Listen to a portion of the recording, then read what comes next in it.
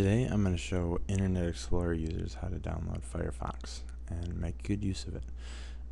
Here we are at IamNotAshamed.net, my blog, and we're going to go, and you're just going to type in getfirefox.com into your Internet Explorer browser. It's pretty simple, and it'll bring up this page. You hit download Firefox. This is a pretty simple thing if you've ever installed software before. You can even just say run and it'll download the whole thing. We'll pause while that downloads.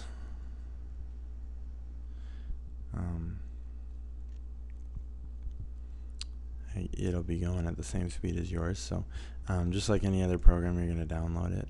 No need to close any windows at the time because you'll just install it just like normal. And I'll quickly go through the install process, but since I already have it installed on my computer, I'm not going to complete it, whereas you should.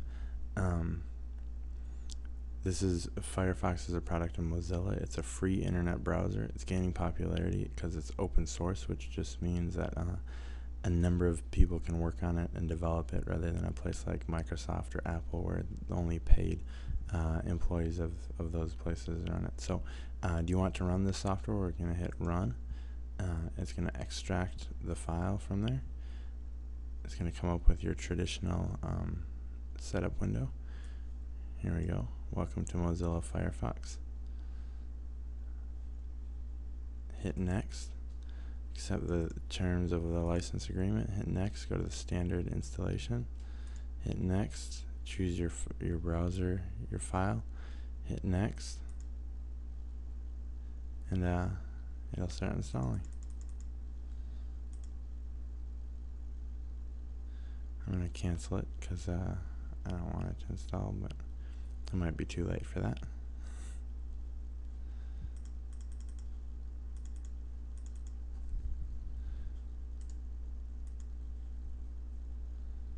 It's cruising away here. Should be installing your Firefox browser right now.